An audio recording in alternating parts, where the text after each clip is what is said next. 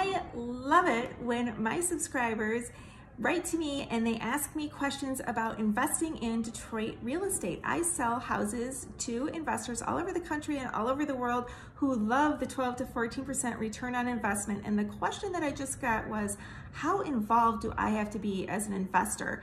All my investors have jobs, they all work, they have busy lives, and it's my job to take care of your property so that you're just really hardly involved at all, unless there's something that costs more money than $500 or so. But when you buy a house from me, it's already newly renovated, your maintenance costs are way down, so that hardly ever happens. My investors just buy a house and they get a check each month. And so how involved? Just check your bank account. That's all you have to do.